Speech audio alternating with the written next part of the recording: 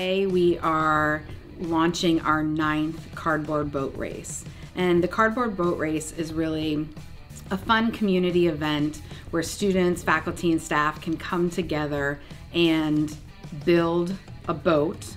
They are only allowed to build it out of cardboard and tape. So that adds to the fun, it adds to their creativity, and it's really been interesting to see how their designs and enthusiasm and themes have expanded over the years. We recently have had ECE join us, and this year we have 375 high school students that are also going to participate in their own heats of the race.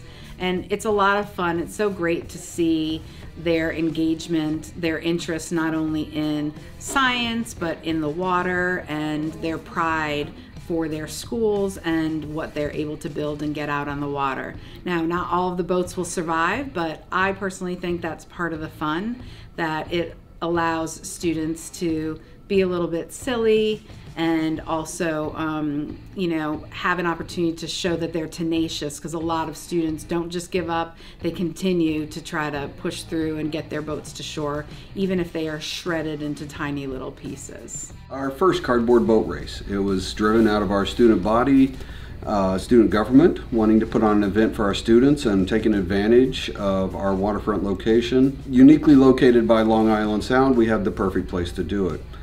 So we initiated our first annual. It was smaller, we had I think 6 boats, and did it down at the Avery Point beach. And it just keeps getting bigger and better, and I think the students have a lot of fun. They start building their boats as early as a couple months back, as recently as yesterday. So it is a lot of fun. The students enjoy it, the faculty and staff enjoy it. We've had boats out there. Our police department is putting together a boat that'll be out there today, some staff. So it is a lot of fun for the entire campus community.